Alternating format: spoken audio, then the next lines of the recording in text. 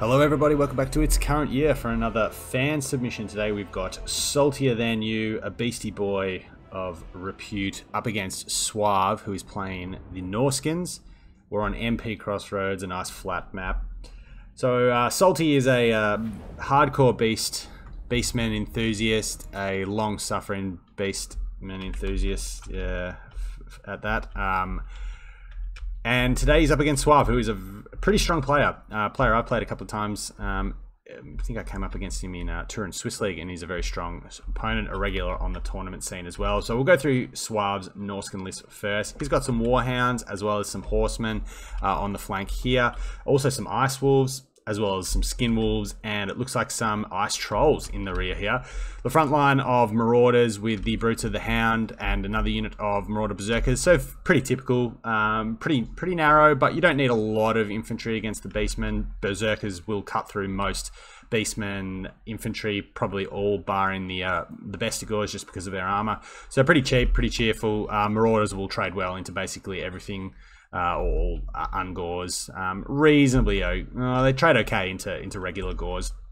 If they have a step or two of their enrage mechanic, they can do just fine.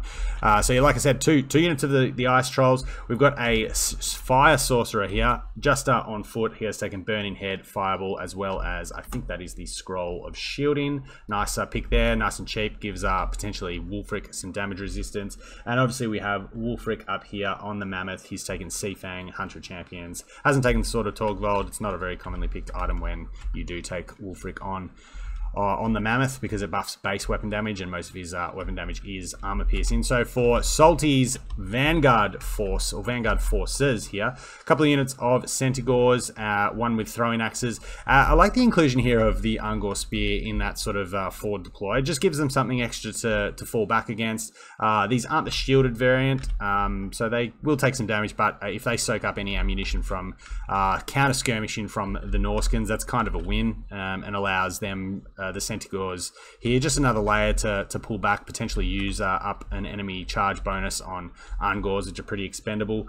We've also got Khazrak. He's up here. Looks like he's taken just the armor, just the dark mail for his damage resistance in combat. He's up on the chariot. Can Vanguard deploy on his chariot, so we'll see how he goes.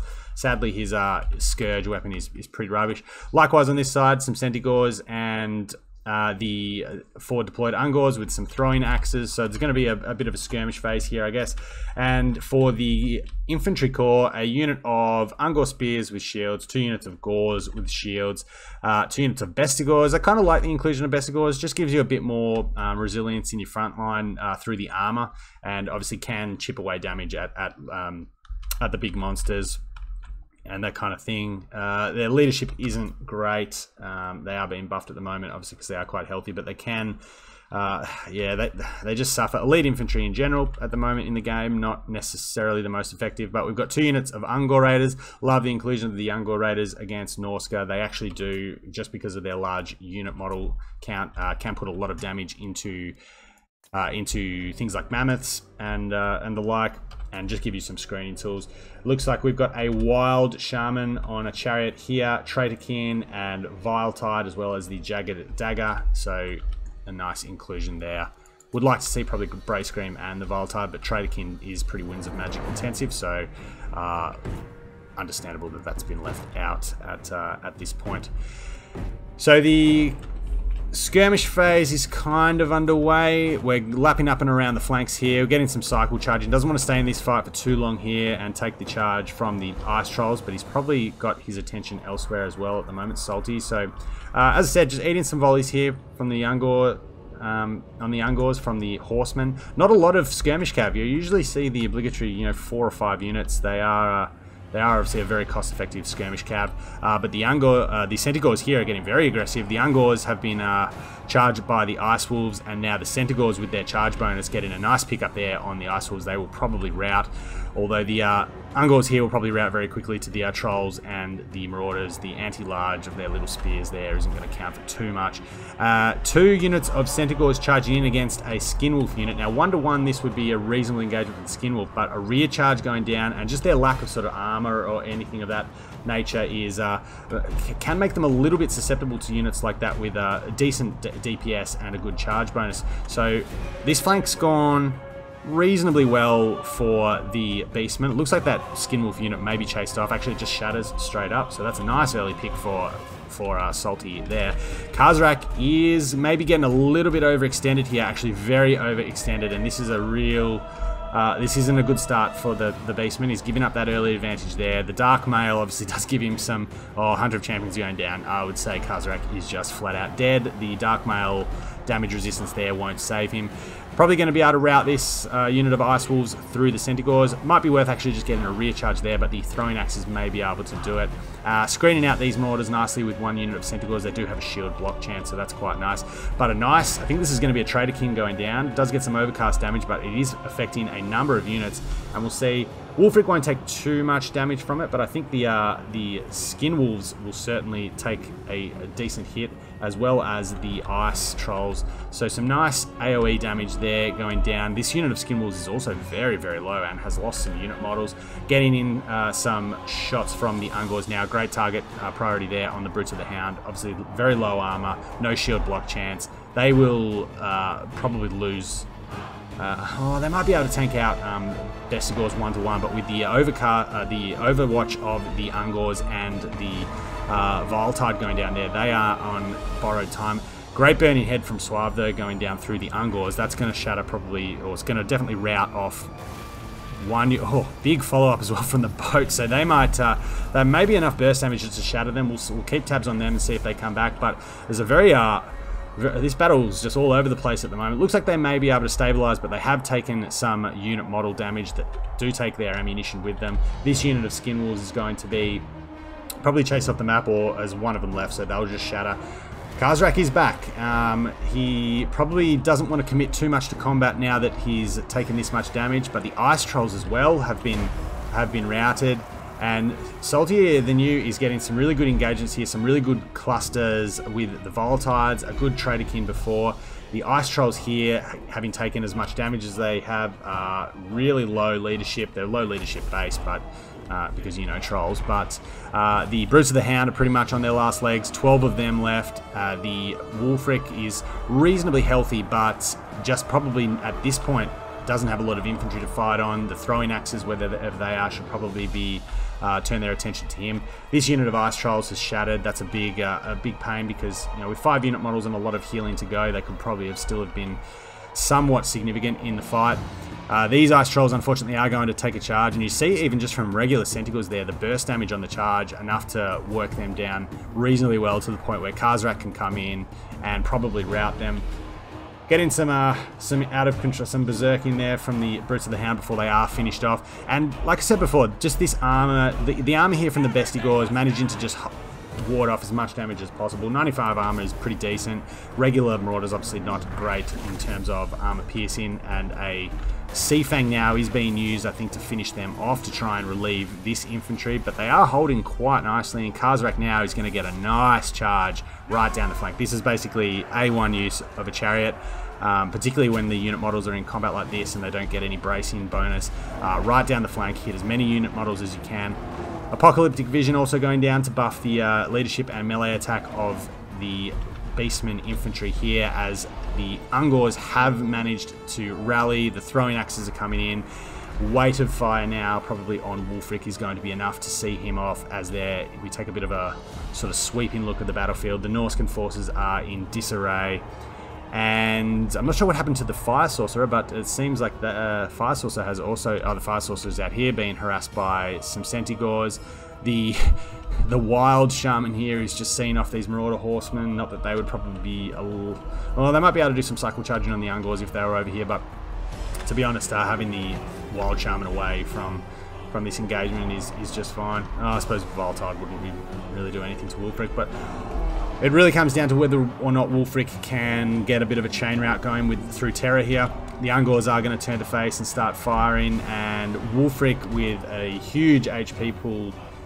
Doesn't look like he has a lot left, but he is still sitting at 3 HP. Some Terror actually is taking effect now, and Khazrak has running some errands over here, chasing off these Marauders, and needs to be a little bit careful here because Wulfric is a bit of a terror, and obviously, surprise, surprise, Beastmen don't like terror causing single entities.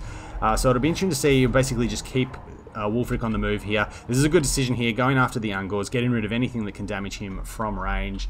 So what's left for the Beastmen over here? We'll keep a little eye on the fighting over here, but some Marauder Horsemen, reasonably healthy. Probably could just actually charge into combat with these Centaur throwing axes and try and get them off. The Bray Shaman is returning to the fold over here. We've got some Berserkers being harassed by Centaurs. Khazrak is making his way back, probably to make use of Apocalyptic Vision to try and buff the stats. Another nice Seafang swabs. Seafangs and wind spells here have certainly been on point. But Wulfric now just pretty much at the point where army losses has taken him out of the game. That's going to be a win for the Beastmen. They do manage to see off the last of Wulfric's health here, and despite the fact that he is a big, scary prehistoric beast, he will run from the field today. So impressive kills on Wulfric, certainly. 2,000 damage value. Some nice Seafangs there actually, and that Seafang follow up to the Burning Head on the both units of Ungors was definitely a nice little touch. But overall, I like this Beastman list. I actually have played around a little bit in the past with Bestigors against Norsca as well, just because in the infantry fight they can they just hold up a little bit better against Marauder Berserkers. They'll wallop regular Marauders. And it's not all that likely that you'll see Marauder champions here, but you know, if you do come up against Marauder champions, obviously their armor piercing can be significant. Are susceptible to terror routes. That is kind of their downside. So if you can use your Ungors and Ungor Raiders and things like that to harass the Wulfric, Double Mammoth can be a bit of a pain in the ass, but if you can get damage into Wulfric nice and early, the Bestigors can just thin out the infantry line, and then at the very least Wulfric is fighting sort of unsupported, which is, you know, basically with any single entity you want to deny them the opportunity to fight it on top of infantry. So yeah, two to three is kind of the sweet spot. I've tried like a full front line with Bestigors before and had actually a surprisingly decent amount of success with it. But yeah, just I like having them just mixed in here as something extra that the Norscans have to consider. Obviously the Centaurs in this match are pretty good. They can chase horsemen, and with their perfect vigor in the late game, they can actually catch them. And they do have a shield block chance, so they can ward off at least some of the missiles. But I liked the touch of having the forward deployed group of Ungor spearmen, just as a little basically speed hump for the Centaurs to work around. The throwing axes both getting really nice value. I think actually also one of them might have also chased off one of the ice trolls to the point where they shattered. Some nice early hits on the skin wolves is really big as well. As I said, 1-to-1 skin wolves will do quite well against Centaurs. The burst damage on the Centaurs is not insignificant, but obviously with regen, if they can win the fight and then retreat sort of back to their infantry line, it's a good early game pickup to deny the Beastmen the mobility advantage. Khazrak got a little bit too ballsy in the early game, but SaltierThanYou has done pretty well to keep him on the field to avoid the Lord loss penalty, and basically just to chase off routing stuff as well to make sure, again, the infantry can't come back to support Wulfric. Some nice Vile-Tide uses and a nice Trader Kin in the early game. But as I said, I like this Beastman list. I think a lot of people sort of get carried away with the lack of dedicated anti-large on the Beastman roster, but when you consider how good Ungor Raiders are at killing big things just through weight of fire and how cheap they are, they do have some options. Usually you might mix in a couple of spawn, or that's where sort of Morgur comes in handy as well with the spawn summon. Poison and just the mass of the spawn can pin a mammoth, and if you turn in, you know, 2, 3, 4 units of Ungor Raiders, you can actually chip away a lot of damage quite quickly from Wulfric or from a from another mammoth that is a common pick here. So yeah, nice battle. Thanks for sending it in to SaltierThanYou.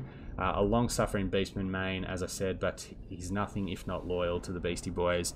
And well played to Suave as well. As I said, very good player. Cool to see some ice trolls. Probably just got a little bit isolated. Didn't get great value just through the... Oh, this one's got decent value, but probably did some damage to Kazrak, these ones. Yeah, tough to keep them online when you don't have a way to keep their leadership high, and I think they just got a little bit too separated from Wolfric on this occasion. But yeah, thanks to Salty for sending it in. Thanks to all you guys for checking it out. Until next time, take care.